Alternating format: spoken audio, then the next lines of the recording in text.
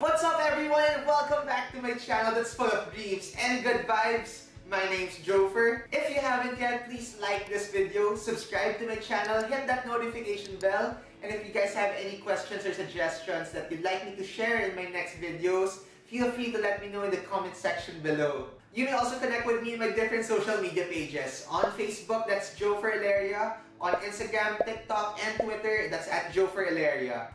And I'll be posting different kinds of content there which you won't find here on YouTube. So I hope you guys will connect with me there as well.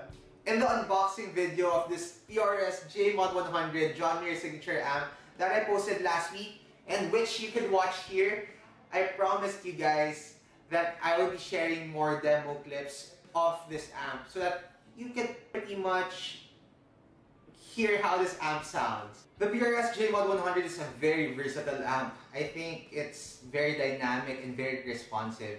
It's a single channel amp with knobs and switches that are very self-explanatory. In the preamp stage, we have the volume, treble, middle, and bass knobs, and a bright switch. For those of you guys who don't know yet, according to John Mayer, JMod 100 stands for John Mayer Overdrive or John's Mod or John's Modification. And since it's also an overdrive amp, we have a gain stage section here with the volume and output knobs and a switch to turn on the overdrive. And you may also use an external foot switch to engage. Lastly, for the output knobs, we have presence and the master volume. It also has a switch for the effects loop, so you can just turn it on like that, or you can use an external foot switch to control the effects loop. Those are the basic stuff that you need to know about the PRS JMod 100. And I think I'm ready to share with you how great this amp sounds. I'll be miking the PRS JMod cabinet with the Shure SM7B that will go straight to my Scarlett 414 interface. I'll be playing the 1995 PRS McCarthy, the 2018 PRS Silver Sky John Mayer signature, and the 2014 Fender Stratocaster John Mayer signature.